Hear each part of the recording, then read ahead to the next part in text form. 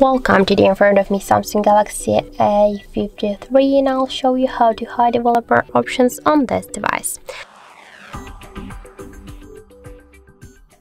So first you should go into the settings application and then scroll all the way down to the developer options section.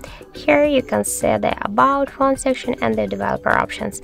When the developer options they are activated, that will be the last section here into the settings menu. But if one will hide them, this section will adjust and will stay with the last about phone section here.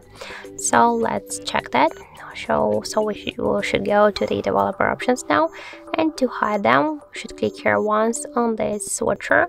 Now you can see that most of the options are locked, and when we'll go here back into the settings menu, we can see that we stay that the developer options section is gone, and we stay with the about phone section with the last one.